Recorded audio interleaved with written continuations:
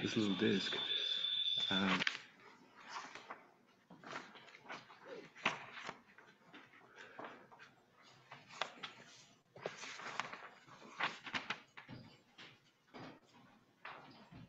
All right, so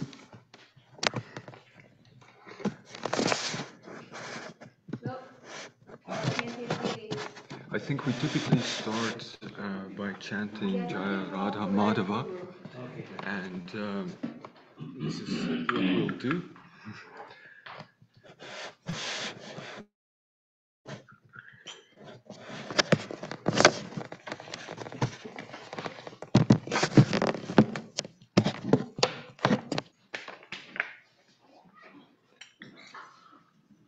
Hare Krishna. Hare Krishna. Hare Krishna. Good morning. Jaya Radha Madhava Kunja Bihari Jaya Radha Madhava Kunja Bihari Jaya Gopi Janavalabha Girivardhari Janavalabha Girivardhari Yashodanandana Vraja Janaranjana Yashodanandana Vraja Janaranjana Yashodanandana Vraja Janaranjana Yashodanandana Vraja Janaranjana Yamuna Tira Vanachari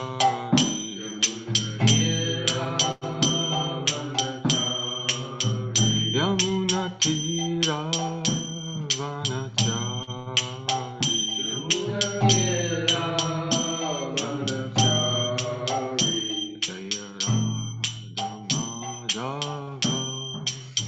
Kunja Bihari Jaya Radha Madhava Kunja Bihari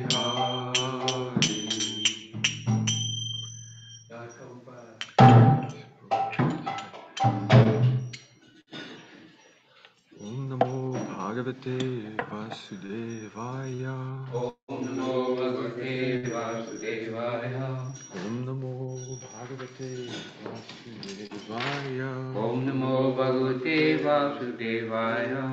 Om Namo Bhagavate Vasudevaya Om Namo Bhagavate Vasudevaya. So we're reading from chapter 53. I don't know, you have to ask Kim. No, we are. I assure you. We're reading from chapter 53, verse 7 to 17. I was asked to mention how I became involved Gosh, I can't even hear you from here. in Krishna consciousness. Ask him if they can hear you. Adipurusha Prabhu asks if... Yes, we can hear you. Thank you for... Okay, it sounds like people can hear. Okay. Yeah, so I became involved in Soho Street in 2002. That's that's basically it. Yeah. Okay, so verse 7. So this is quite a few verses that we're going to cover, and they have very short purports. So let's take them one by one. Rajasa Kundina Pati Putra Sneha Vashanugaha Shishupalaya Swam Kanyam Dashyam Karmanya Akarayat. King Bhishmaka, the master of Kundina, having succumbed in the sway of affection for his son, was about to give his daughter to Shishupala. The king saw to all the required preparations.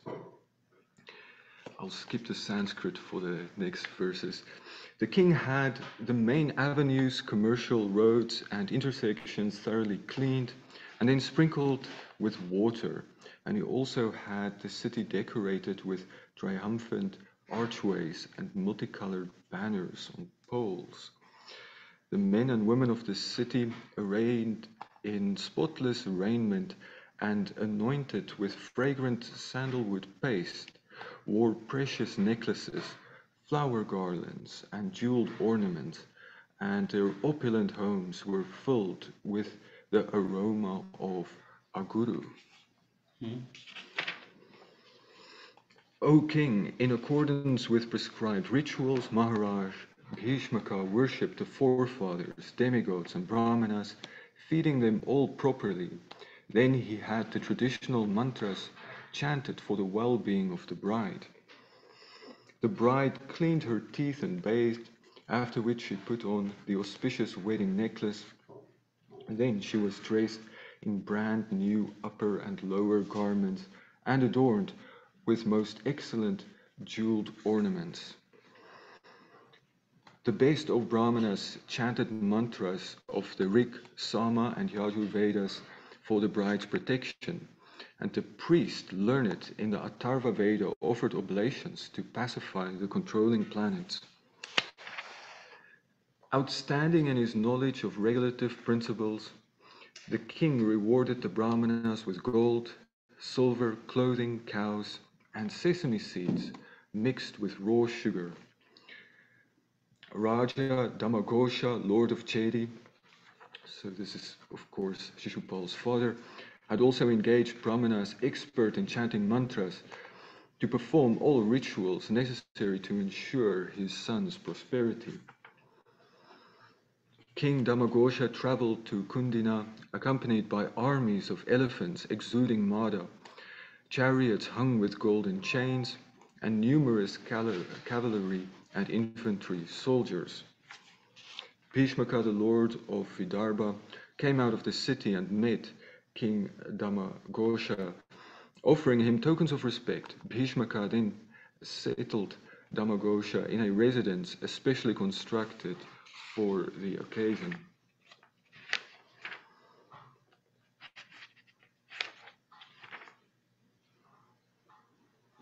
And there seems to be a typo in this copy of Bhagavatam because verse 17 has no translation. Oh, Shishupal supported Shalva, Jarasandha, Dantavakra, and Vidurata all came along with Paundraka and thousands of other kings. All right, so this is our section. Om Jnana Timirandasya Jnana Shalakaya Chakshu Unmilitam Yena Shri Gurave Namaha. Jai. So here we have the preparations for a divine wedding. This is no Vegas wedding, as we can clearly hear. There are intricate preparations that testify to a very developed civilization. We can hear that a lot of planning and preparation is going into this this wedding that can only be described as Hirios Gamos. So this ancient idea that the coming together of two people in marriage was something sacred, and therefore all auspiciousness was invoked. And it's also telling, listening to these descriptions, exactly how attuned civilization was to the greater cosmos. We heard already earlier in this chapter that Krishna could plan his abduction of Rukmini simply by looking at the stars. In verse 4, we heard that his knowledge of Riksham, of the stars, is enough to know exactly when this wedding is going to happen. Because, of course, if you are a civilized human being, you will undertake action in accordance with the greater the greater universe, you could say. One of the actually the first name of Lord Vishnu in the Vishnu Sahasranama is Vishwam, is universe. So there is this continuity. The will of the Lord is reflected in matter, in this material world. Urdvarukam Adashakam Ashvatam Prahuravyayam Chandangsi Yashya Parnani Yastang Veda Saveda Vit. There is this imperishable banyan tree. In the 15th chapter of Bhagavad Gita, Krishna describes how ultimate reality is reflected in this material world, into Prakriti.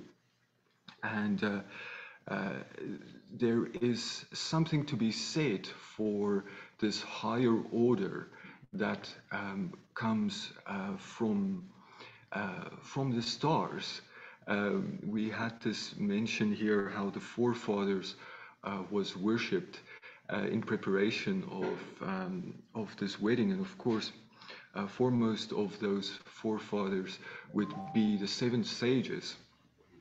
And the 7 sages, of course, are also associated with the constellation of the Great Bear.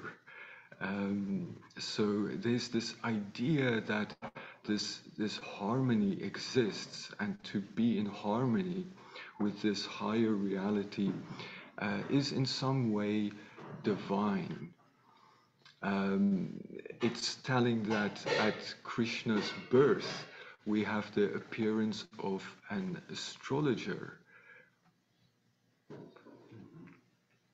Can anyone remember his name? Karnapura? Yes, Karnapura. And then we have, of course, an astrologer at Lord Chaitanya's birth, Nilambara Chakravarti. We have an astrologer at the Buddha's birth, the sage Asita. We have astrologers at Jesus' birth. Well, 4. the 4 wise men, the so-called Magoi from Persia. So there seems to be this motif that worldly power, if it is going to be legitimate and godly, has to be aligned in some way with this higher order. And you know, of course, this is irresistible to me because I didn't choose this verse. This section was given to me, and by its own accord, Yadrishaya, these verses do speak of these brahmanas that were employed by King Bhishmaka, and of course the father of Shishupala, to create auspiciousness, and they were chanting verses to pacify the planets. And it's irresistible to me because I've been involved with Vedic astrology for a very long time, and it is certainly a part of Vedic culture, supportive of a sattvic lifestyle in many ways. And the Bhagavatam itself is remarkably attuned to this knowledge. Srila Vishwanath Chakravarti Thakur alludes to that in his commentary on the first verse of the Bhagavatam, where he elaborates on how the first verse of the Bhagavatam is expanding on the Gayatri mantra, which is of course related to the sun in some ways. And he describes then how, just like the sun travels through the 12 houses, 12 astrological houses during the course of the year, in a similar way, the Bhagavatam gives us these different visions of Krishna through the 12 cantos of the Bhagavatam. And there is a remarkable confluence between these ancient astrological ideas and the structure of the cantos of the Bhagavatam. So we have, for example, the first canto that gives us a little bit of the origin story, not only of Krishna, but of the Supreme in general. All the avatars are described. Just like the first house in the astrological chart gives us a bit of an overview of a person.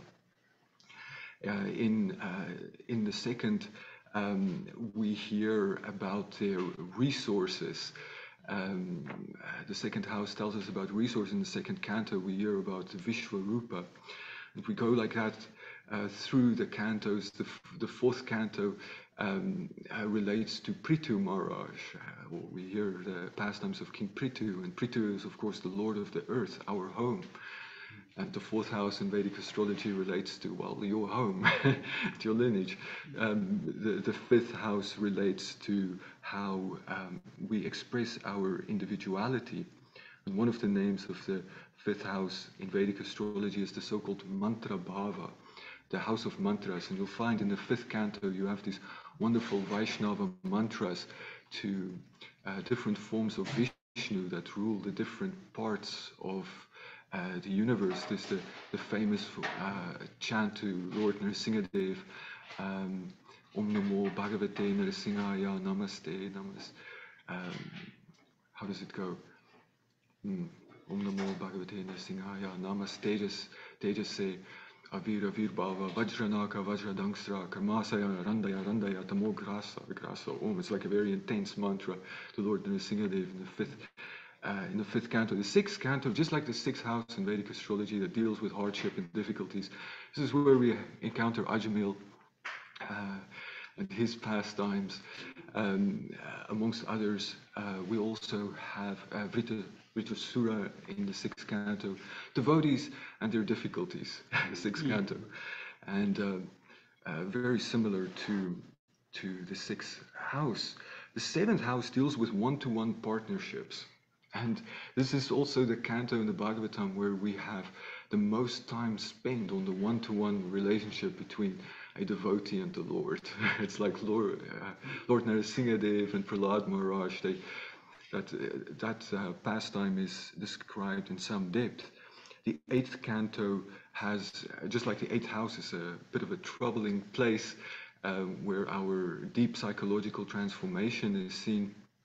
The eighth canto deals, of course, with the churning of the milk ocean, which very much reflects that inner churning. The ninth canto features, of course, the pastimes of Lord Ramachandra, and the ninth house in Vedic astrology would deal with Dharma. And so, of course, our Lord Ramachandra is the greatest example of Dharma, always doing things according to what is dharmic, even if it's really, really difficult. And then we get to the 10th house, or the 10th canto, and this would be, spatially, the 10th house would be directly above one at the time of birth. So it's the highest point in the chart, it's the most exalted point. And this is where we find the pastimes of Lord Krishna, very elaborately described. In great detail, we're dealing with that right now. Just for the sake of completing this look, the 11th house deals with gains. The 11th house and 11th chapters are very interesting. We also find this, of course, in the Bhagavad Gita, because this is then where the universal form makes its triumphant appearance. But in the Bhagavatam, we really have the triumphant appearance of Bhakti Tattva. You'll find that so many of the verses describing the process of devotional service in the Bhakti Rasamrita Sindhu, in the Nectar of Devotion, come directly from the 11th canto. So you have this overview of the Bhakti process in great depth, actually, in the 11th canto. And the 12th house deals with death and dying and how things ultimately dissolve. And then, of course, then in the 12th canto, we have the description of the age of Kali, and then also Pralaya and Mahapralaya, cosmic destruction. So there is this theme, there is this continuity between not only Vedic culture, but of course the Bhagavatam too. And it goes much deeper. We're just skimming the surface here, but keep in mind that Vyasadev's father, Parashara Muni, was also a great astrologer Parashara Muni's Ishtadeva was actually Lord Narasimhadev, and in South India there are shrines to Lord Narasimhadev where astrologers go to to pay their homage. And a part of the poetic beauty of the Bhagavatam is exactly these astrological themes, and how they are sometimes violated, like we find in this particular pastime too, because we have these. They could only be highly qualified brahmanas. Don't tell me these brahmanas are not highly qualified. I mean, they are quintessentially Vedic brahmanas. They are the real deal, and they are chanting the real mantras at the right time. It's King Bhishmaka's camp, they are chanting. Shishupal's camp, they are chanting. They are pacifying the planets like anything. But somehow, as we know, this is not going to work. Krishna has other plans, and nothing really can stand in his way. So we find that Krishna is, of course, Satya Sankalpa. He gets what he wants. He doesn't have to, he can make rules, but he certainly doesn't have to obey them. And that's very encouraging, I think, especially if you've been involved with something like Vedic astrology for such a long time. It's really wonderful to know that that Krishna can and does violate this cosmic order. Although it's wonderful to have a Vedic civilization that runs in harmony with the cosmos, it's certainly a much more conducive way of living one's life. At least it's much more conducive to developing higher understanding. It's definitely much more conducive to a peaceful life. But Krishna doesn't have to follow that. He can do what he likes, and we get a taste here of Krishna not so much as the sagacious speaker of the Bhagavad Gita, where he is completely equipoised, and I mean, where is this equipoise right now? Like, where is his concern for Shastra? Like, of course, you can make the claim, there's that description in Manu Samhita that abduction is a form of marriage. Although it is it would be an Asuric marriage. That's how the Asuras get married. Gandharvas just exchange garlands. You know, different rules for different folks. But Krishna isn't exactly exemplifying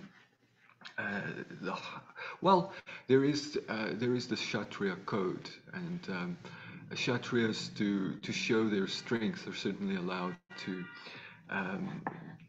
exhibit it in this way, because abduction will clearly show your prowess. So Krishna doesn't exactly have to follow these codes.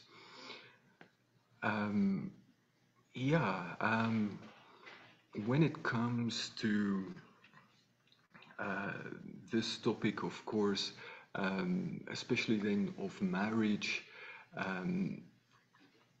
it's something that I personally deal with quite often, although I've never been married, so I have to be careful, I guess, like how far my expertise really reaches. But there is something to be said for astrological compatibility. I do feel that's worth mentioning, that we're all microcosms in a certain sense. That's very much the understanding the Bhagavatam gives us, especially in the portions describing the universal form, that we have within us our own inner sun, that would be the buddhi. We have within us our own inner moon, that would be the mind. So the sun and moon are fully present within us, and that interaction between the buddhi and the mind really makes up our personality. So the sun and moon sign at the time of birth reflects something of our psychophysical nature. So if you do plan to embark on a long-term partnership with another person, it stands to reason that you would want to investigate how these things resonate with one another. Is there confluence? Is there compatibility? It is really difficult at the best of times to make a partnership work, to make a relationship work. So in one sense, one may as well lean into the wisdom of the sages and make the most of that and see if there are ways that they can benefit us. At the same time, if there is a higher purpose, and this is quite interesting, over the years, something I've noticed that any relationship can work if you're willing to pay the price, the price of a certain level of tolerance or discomfort. Any relationship can work if you're willing to pay the price. And if there is a shared higher purpose to a partnership, it can make it worth it, even if the astrology doesn't quite check out. And there certainly are examples of that. At the same time, when it comes to world events, it does seem like we could benefit from a little bit more astrological education. We recently had, of course, this major world transforming pandemic, and it was very clearly scheduled in terms of the Saturn-Uranus cycle. We also had this kind of conjunction in the early 80s when we also had a pandemic. That would be the HIV/AIDS pandemic that had its start. And if we go back further to 1914, we had, of course, the Spanish flu. So you'll find that whenever these two grahas, as they could be referred to in Sanskrit, when they come together, then there are titanic changes in the world and in culture. And just to give you a heads up right now, it's going to happen again, 2034, 2035. So we'll likely have another pandemic and another world transforming experience. So if you want to handle it with more grace than this last episode, then maybe it's certainly worth taking note of that. And I wonder if we can maybe ask if there are questions at this time, or if we have still have some time.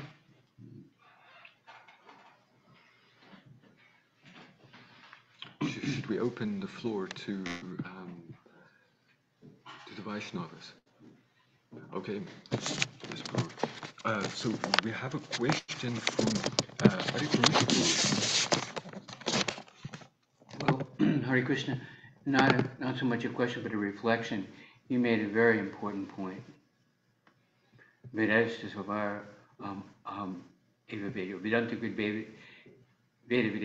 that the Lord is the compiler of the system of rules. He's the knower of the Vedas, and he's the goal of the Vedas. So the lawgiver is free to neglect the laws, right? And he's above the law. So that's a very super interesting point.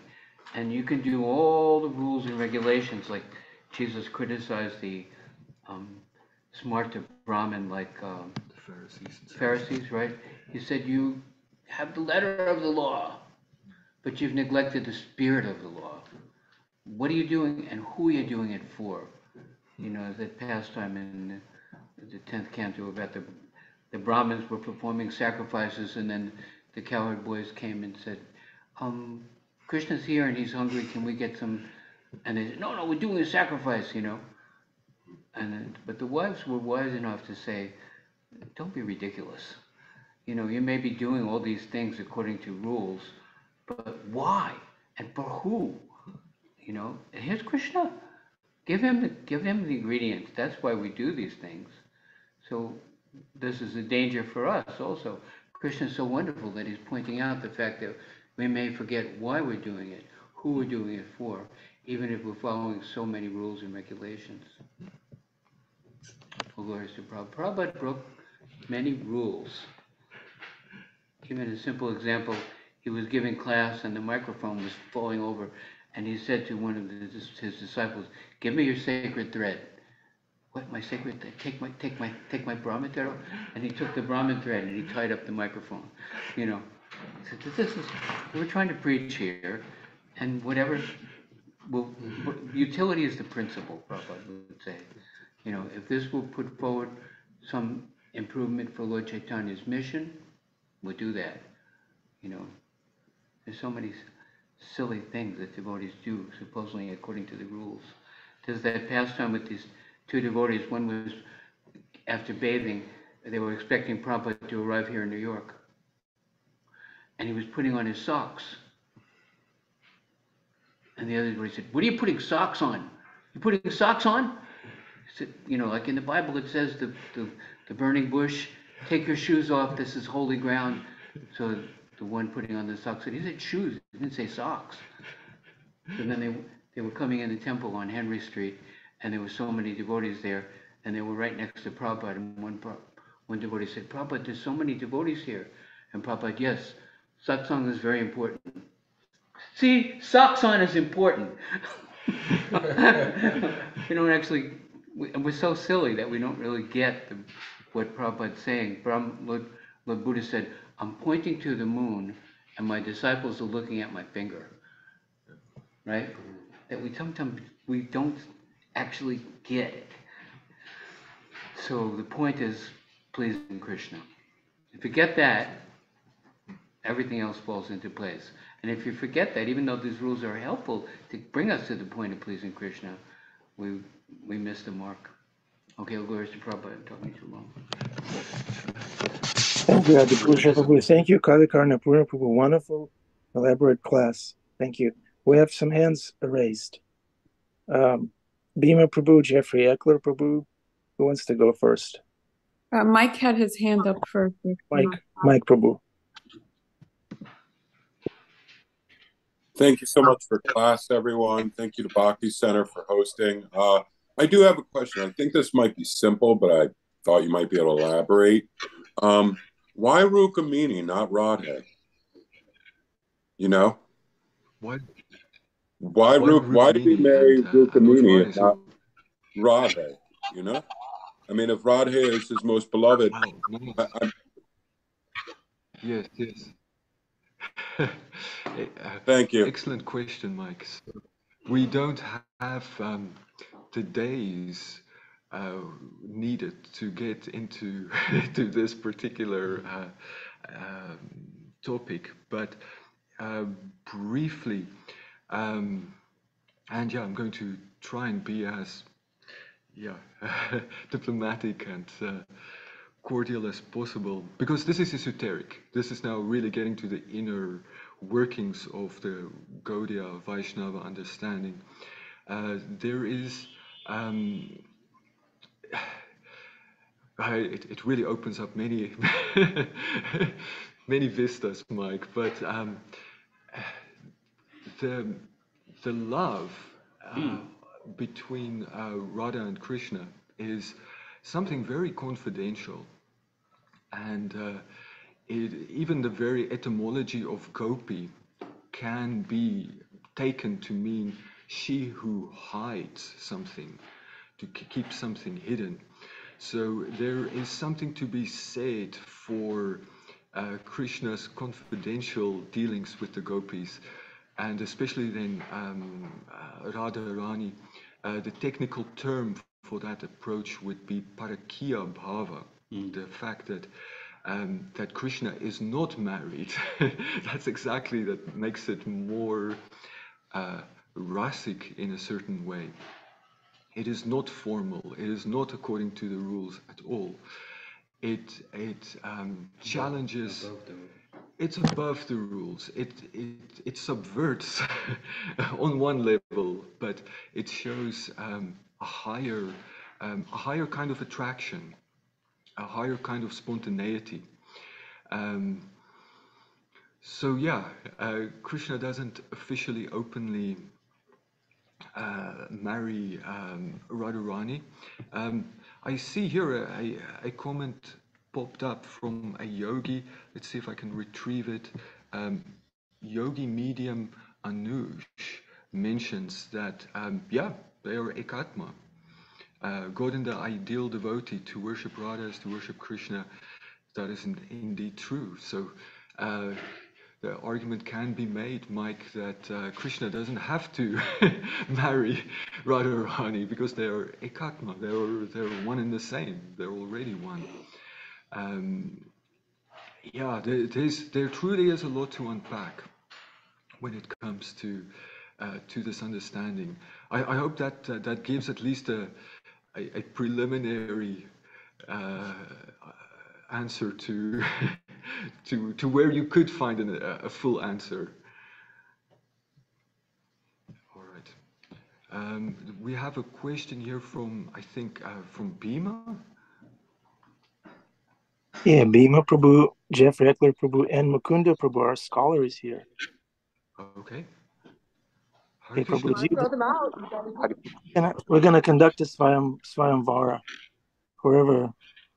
Let them all go first before me, if there's time.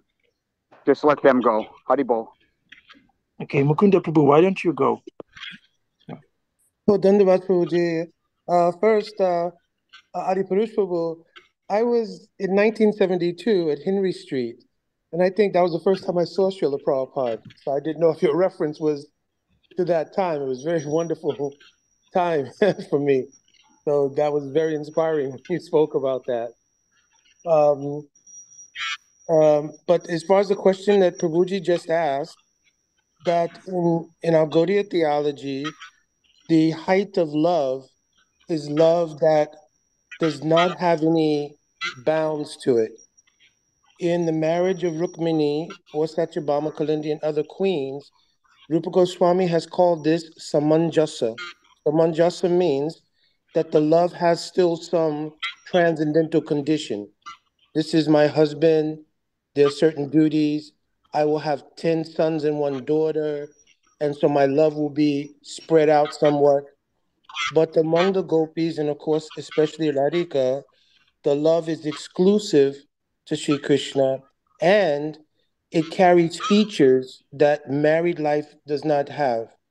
One is called prachana mukata, it has to be kept hidden. One is dulabhata, that is very difficult to obtain each other's association. And also, one other feature is that that love has a excitant and a feature that there is no duty which requires Krishna to love the gopis. So the love itself is called samartarati. It's so pure that there's no condition. So especially when Krishna leaves on the chariot of Akrura, it's very amazing because the gopis cannot guarantee, even though Krishna says, Yasheti, I will return day after tomorrow. But there's no guarantee because there's no legal connection why he has to return. So it just proves how high their love is. And he tells them out in with this, he tells them, Napareham nirvaja samyujam. It means I cannot repay this kind of love. To all the queens, he reciprocates. I love you, you love me. But to the gopis, he said, I cannot even repay this kind of love. So this is the height of our Gaudiya theology, as Prabhuji mentioned. Thank you, Mukunda Prabhu. Okay, Jeff Reckler Prabhu and Bhima Prabhu. Hare Krishna. Good morning. Thank you for this class. I had a question. As King Bhishmaka is making these preparations, it says in the purport to the first verse you read in 7 that he doesn't have any particular affinity for Shishupal, but he does it out of love for his son. Are we to understand in reading this that in any of our daily dealings, that there may be collateral damage, so to speak, that we may actually prepare nice things and nice arrangements for quote unquote the enemies of Krishna, because he does wind up preparing all of this for kings who are enemies of Krishna. So that, like in everything that we do, that we should do that by finding some place to do it out of love, even though we may be fully aware that the enemies of God could benefit. Well, yeah, look, this material world is certainly a difficult space to navigate, and sometimes what we take to be the enemies of God, well, they're ultimately part of the cast that you participate in the drama of ultimately showing Krishna's pastimes. Um, there's a line that I've been meditating on a lot from the Mahabharata. It comes from Vidura, where he says, "Kala pachati bhutani." Very simple statement, but that time is cooking. Pachati, all beings, is kind of, so pachati is a verb with a whole range of meanings, but to ripen, to bring to perfection. So at times, yeah, our activities, sometimes we even think it's our activities, but Krishna makes the point, anyone who thinks themselves the doer is an illusion. It's really the three modes that are acting, and of course Krishna is, he's orchestrating that. He's the overseer of the three modes. So yeah, there typically is a greater scheme to things. So yeah, on one level it may be seen that when we try and be good, we are benefiting the enemy, but ultimately there are no enemies. I think we've got time for one more question. Bhima Prabhu. Or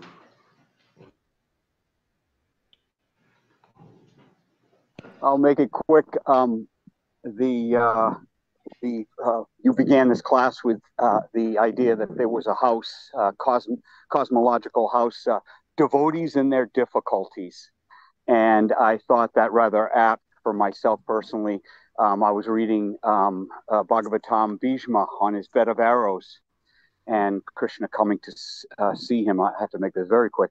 That in the purport, Prabhupada says that even Krishna himself goes along with the force of Kala, the force of time. Krishna allows himself to be swept along on this drama, where even his dearmost devotees, Arjuna lost his son, Queen Kunti, this is right after Queen Kunti's prayers.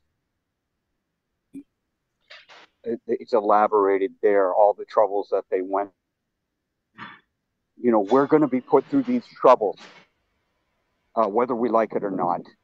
As you said, Prabhu, in your lecture, and it's really nice to hear from this type of point of view.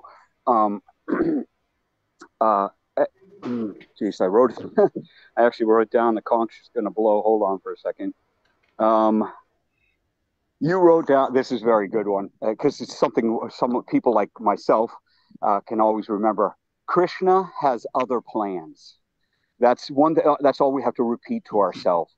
That if we just take care of our calling out to him, literally in this Kali Yuga, we're on an ocean. We've got one strand of hope. That strand being the holy name and the association of devotees who throw us the holy name off the side of the ship, the cruise ship going across America, the ocean of material suffering. And that we have to realize that there's going to be waves. We're going to take on salt. We're going to get thirsty. This is all part of our purification. And it is by our desire only how quickly we are saved. And that desire is manifest moment to moment, day to day. Thank you very much for, having such a wonderful conversation with the devotees. Hare Krishna. Thank you. Thank you. Whatever it says in your astrological chart, align it with Krishna and you'll be all right. Is that okay, Kavi Karnapurna? Is that okay to say like that? Good. Brilliant, Thank you. Guru. Okay. Dear devotees, thank you for smiling. Krishnadaya Prabhu, you have the best smile in the school. The award goes to Krishnadaya and the best tilak. Yeah. Kavi Karnapurna, any Prabhu, any final blessings for us on this Monday morning? I just want to reiterate what Krishna Daya Prabhu mentioned here. Ultimately, there are no enemies. Jai. Hare Krishna. Krishnadaya Prabhu steals the show. Jai. Okay, Shrimad Bhagavatam ki jai, Srila Prabhupada ki jai, Kavi Karnapurna Prabhu ki jai. Get ready for the darshan, dear devotees. You will be seen by the Lord. How wonderful it is. Put on your best look. Okay? Jai. Thank you. Yeah, sometimes we don't see the forest for the trees. You know, we get lost in the rules and regulations and we forget who we're doing it for. Sometimes we forget Krishna and get lost. I tried doing my chart several times. Every time they would say different things. And then finally I was like, you know what? Let me just keep my service going. Let me keep taking shelter of the devotees and I'll be all right. Because when you look at those planets, they are huge and you kind of freak out. Oh, this planet and that planet. Krishna overrides it all. He broke all the rules. Rukmini's marriage was perfectly arranged and Krishna overrode it like a bulldozer. So we can jump on this bulldozer and we'll be fine. Okay.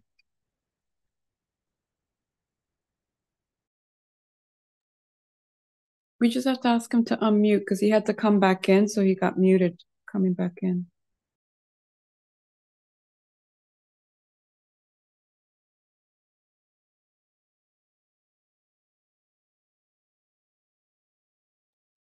Yeah, I don't think he can see it. Maybe we can chant that Lord Chaitanya on the farm during the darshan. Such a cool. What's that? Did you send the video to Bima Prabhu? Oh yeah, I did.